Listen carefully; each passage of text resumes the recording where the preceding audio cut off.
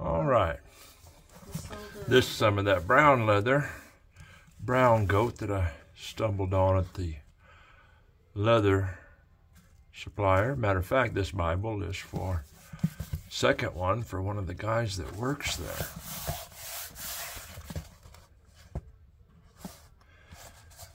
And he just kind of gave it to me and said, go at it and do it. I said, okay.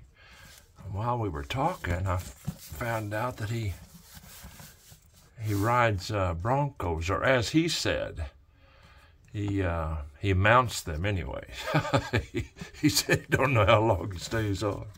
So I thought I'd give him a little white double stitch, reminiscent of saddle work there.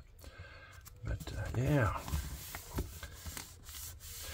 it's a regular large print King James, what it is, and just came out pretty good. Just pretty good, I tell you. Yeah.